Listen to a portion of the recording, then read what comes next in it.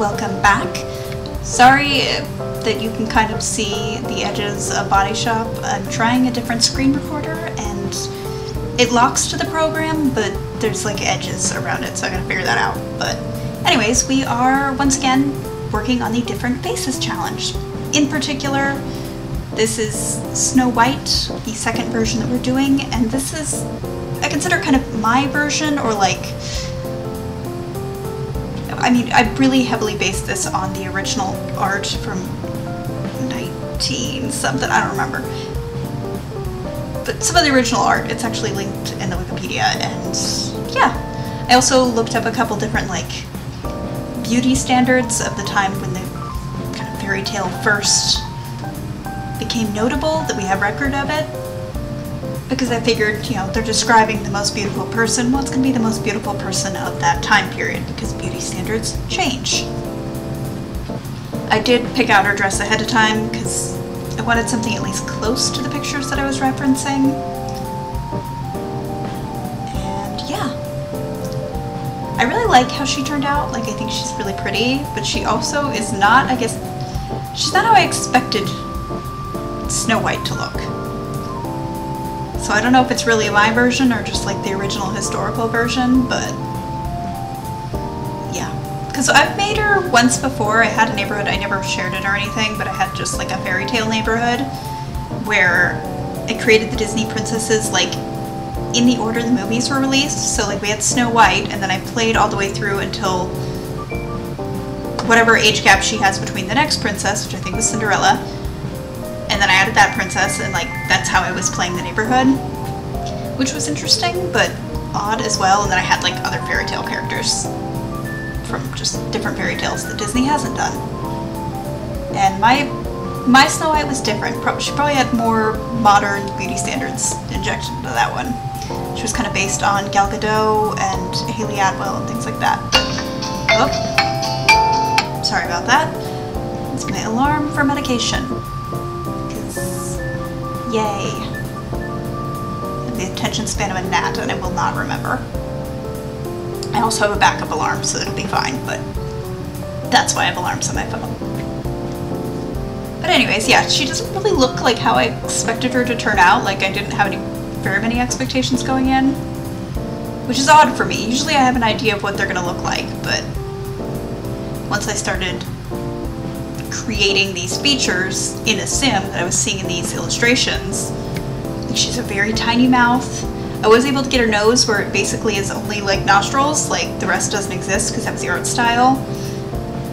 She has really big, kind of droopy, sad looking eyes, which is great. Like she's got the kicked puppy thing down. And I was able to get even a headpiece that kind of matched the art too, so I was happy about that. Yeah, definitely not what I would have thought. I don't know, my brain is a little bit scattered.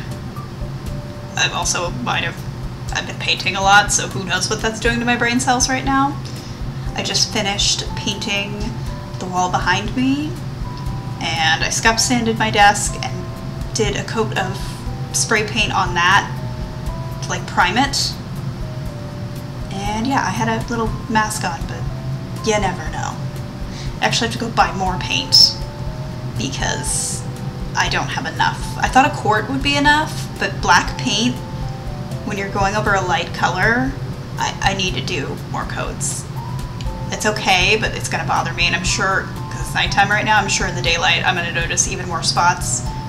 And I'm too obsessive to not fix that, so I have to go back to the good old Home Depot and buy more jet black paint.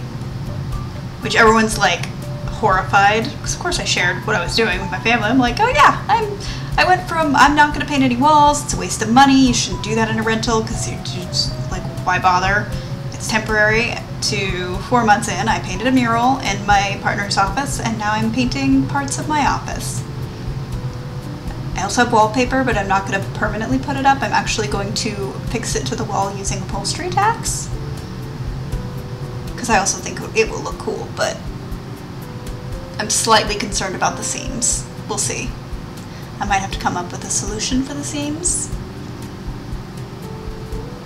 I really want to put it up. And I don't know when, I just was like, all of a sudden, I just had this idea, I'm like, my loft should basically be goth a little bit. Like, it should be black, and it's escalated very quickly. I've always liked the idea of living in a house that's like, each room is like very vibrant jewel tones, but all of like the liminal spaces that are not really any type of room, so like hallways, weird entryways that are kind of closed off, all of those being like solid black. I don't know why that appeals to me, but I really like the idea of these spaces that are just solid black with maybe like gold foil stars on the ceilings and just like dark. I think I just want to live in a dollhouse, let's be honest. But I can't right now. I'm in a rental and I'm painting part of my rental black. It's fine, it's fine. There's so many dang holes in the wall too. Like, this property's been a rental for like 20 years. And it drives me nuts seeing all the holes in the walls. So that's also why I've been painting, because then I don't see them. Like when I painted the mural in my partner's office, I'm not even kidding when I say there was at least 100 different holes in the wall, just like little thumbtack holes, but there's also like big holes from people mounting TVs or shelves. It's just, the drywall is just done. In some rooms, not in all of them. I've hung a lot of pictures too to hide the holes in the wall, especially the really big and bad ones. Because houses weren't really built, especially like rental properties, stuff, to have like these big mounted TVs, but as a society, that's where we've gone. And yeah, there's just, the landlord has not filled any of them. Because why bother? Like, I'm pretty sure he owns this property free and clear, so he's very laid back as far as landlords are concerned. Like when we moved in, there's a room under the stairs that was completely painted like it was clearly a child's playroom or something. One of the walls is purple, one of them is green, it's got her name on there. I just left it because I'm like, why am I going to paint this? I'm putting a litter box in this and I don't care. So it's still painted that way, but yeah, that was when I first was like, I don't think he'll care if I do any of this, as long as it's like not too egregious. I'm gonna have to paint over the black, I know that. But maybe not, who knows? Because I'm not even painting full, I'm painting one small wall that has a giant window in it, and then I'm painting a sectional wall where I have like a panel with lights in front of it. So I'm literally just painting like a strip of that wall. So I'm probably gonna have to paint over that. But I could possibly leave the window wall black. Who knows? I know people say dark colors make spaces look small, but I don't think that it does. For me, they feel cozy, but they don't necessarily feel small as long as they're not decorated weird. But we've discussed that I'm a bit of a maximalist, and it's fine. Just living in this minimalist world, this gray hellscape. I went to Home Depot earlier today, and it was just like, I just went down the tile aisle because I was curious, and just everything is white and gray. Everything. Every single tile option. You look down the carpet aisle, every single carpet option is gray, white, or beige. And I'm just, ugh.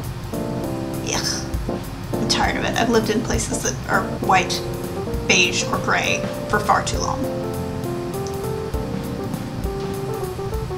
Although ironically, years ago when I lived with my parents, I painted my room gray, but that was before it was like a super big thing. And I was just sick of white walls at that point, not knowing the ghost of Christmas future was gray. No idea there, but yeah, that's what happens everywhere now.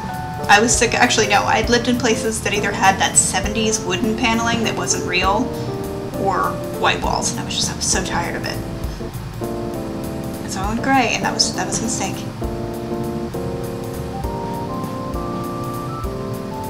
I'm just kind of putting some makeup on her. This is pretty much her final face. And as you can see, like I said, like her features are very kind of doughy. Nothing's really defined. She looks very young. Originally when I was reading the story, like it sounded like she was a 7-year-old child, but then I realized it said she grew up into a young maiden, and I'm like, okay, I'll make her a teen, because I was going to make her a child. I'm like, fine, I'll make her a child sim. Let's just make this extra weird. But like she's got a really tiny rosebud mouth. Like I said, her nose, you really can only see like the nostril part. The rest is really undefined. And then just like this super droopy, gosh, like sad eyes. They're just like puppy dog eyes. They're so cute and pretty, and I am really happy with that. And then like wide eyebrows. So then I had to find a hair, because her hair in the illustrations is very slick and straight and silky, and so I was like, okay, this has to be a really kind of straight hair. I ended up going with one a little bit wavy because I liked it, and it had like, I know it had a middle part as well, but I also figured finding hairs that were going to work with the types of, it's not a tiara, it's not a coronet, I don't know what to describe. It's like when someone has a piece of jewelry right above their eyebrows and it's like a crown but not, that type of deal. That's what she has in the illustration. So I'm like, okay, I can do this. I got close enough, but yeah.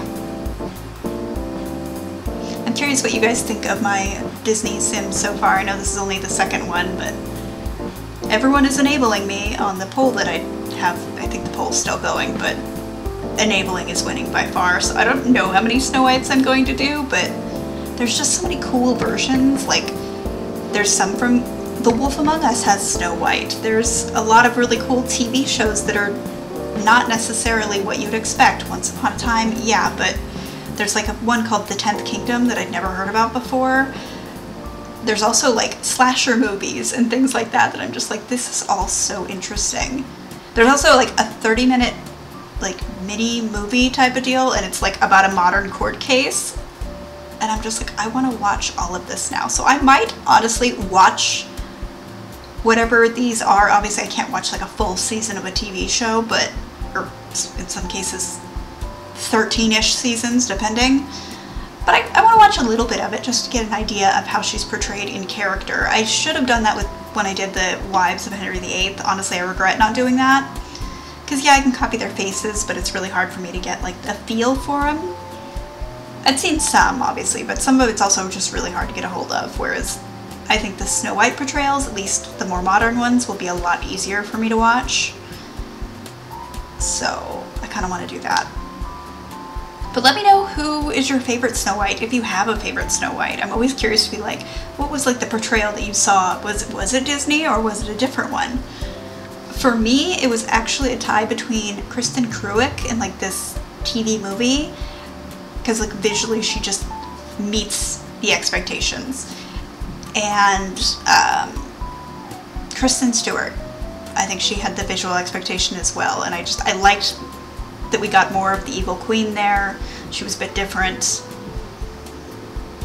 Yeah, that was weird. I believe it came out the same time as like Mirror Mirror or something. It was like the competing Snow Whites. This happens with movies every now and then, like you'll get two of like identical movies.